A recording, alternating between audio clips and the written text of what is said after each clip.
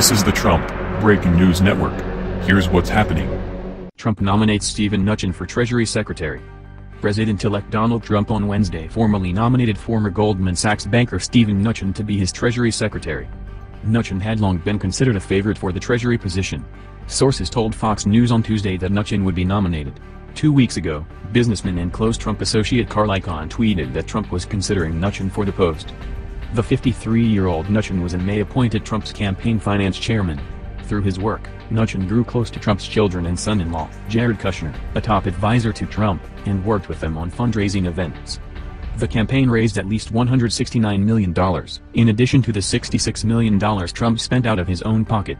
Though that was far short of what Hillary Clinton raised, it represented an impressive haul given that Trump didn't begin fundraising in earnest until the end of May. If approved by the Senate, Mnuchin would follow in the tradition of two previous Treasury secretaries, Robert Rubin in the Clinton administration and Henry Paulson in George W. Bush's. All had vast Wall Street experience gained from years spent working at Goldman Sachs. Yet unlike Rubin and Paulson and unlike President Obama's two Treasury secretaries, Timothy Geithner and Jacob Lew, Mnuchin would bring no government experience to Treasury, something that could prove a hurdle in navigating the tricky politics of Washington. After graduating from Yale in 1985, Mnuchin worked for Goldman Sachs for 17 years. His father, Robert Mnuchin, had himself worked for Goldman for 3 decades, becoming a partner in charge of equity trading. The younger Mnuchin amassed his own fortune at the firm and then left in 2002. He worked briefly for Soros Fund Management, a hedge fund led by George Soros, before starting his own investment firm, Dune Capital Management. As head of this firm, Mnuchin and other investors participated in the purchase of failed mortgage lender IndyMac in 2009 and renamed it OneWest. The failure of IndyMac in 2008 with $32 billion in assets was one of the biggest casualties of the housing bust. Mnuchin became chairman of OneWest, which was sold to CIT Group in 2015. Before the sale, OneWest faced a string of lawsuits over its home foreclosure practices. This month, housing advocates filed a complaint asking the Department of Housing and Urban Development to investigate OneWest for possible violations of the Fair Housing Act. The lender failed to place branches in minority communities, provided few mortgages to black home buyers and preserved foreclosed properties in white neighborhoods while allowing similar homes in minority communities to fall into disrepair, according to the California Reinvestment Coalition and Fair Housing Advocates of Northern California. CIT declined to respond directly to the complaint but stressed in a statement that it is committed to fair lending and works hard to meet the credit needs of all communities and neighborhoods we serve. Mnuchin also became a major investor in Hollywood, helping finance a number of movies, including the 2009 blockbuster Avatar.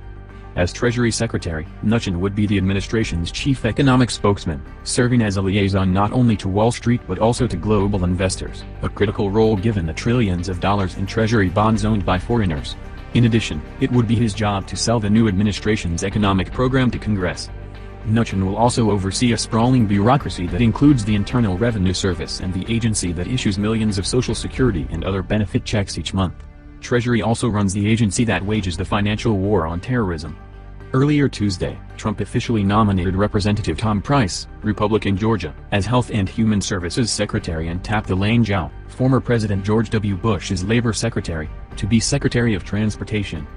Price, a former surgeon, supports the repeal of Obamacare and has offered a replacement that would provide tax credits to subsidize the purchase of individual and family health insurance policies. His proposal would also allow insurers to sell policies across state lines, boost incentives for health savings accounts, and create higher-risk pools to help individuals afford coverage, while barring assistance for nearly all abortions. Price has emerged as a top advocate of House Speaker Paul Ryan's plan to transform Medicare from a program that supplies a defined set of benefits into a premium support model that would, similar to Obamacare, offer subsidies for participants to purchase health care directly from insurance companies. He also wants the Medicare eligibility age to rise to 67. Price also backs, as does Trump, a plan by House Republicans to sharply cut the Medicaid health program for the poor and disabled and turn it over to the states to run. Like Trump and most other Republicans, Price wants federal funding withdrawn from Planned Parenthood, which has come under attack for its practice of supplying tissue from aborted fetuses to medical researchers. If confirmed as Transportation Secretary, Chao would face many pressing issues, such as how to boost the nation's aging infrastructure so that it can accommodate population growth and not become a drag on the economy, modernizing the nation's air traffic control system, ensuring that new transportation technologies are adopted in a safe manner and responding to a surge in traffic fatalities. After serving in the Bush administration, Chao served on the board of directors for Bloomberg Philanthropies, run by former New York City Mayor Michael Bloomberg. She resigned last year after learning the organization planned to expand an environmental initiative to shutter coal-fired power plants. Almost 90% of Kentucky's electricity comes from coal, and Zhao's ties to the organization were used against her husband, Senate Majority Leader Mitch McConnell, during his 2014 re-election campaign. Fox News' John Roberts and Serafin Gomez contributed to this report. The Associated Press also contributed to this report. This has been the Trump Breaking News Network. Please subscribe and share to stay up to date on the latest news about our president. Be informed.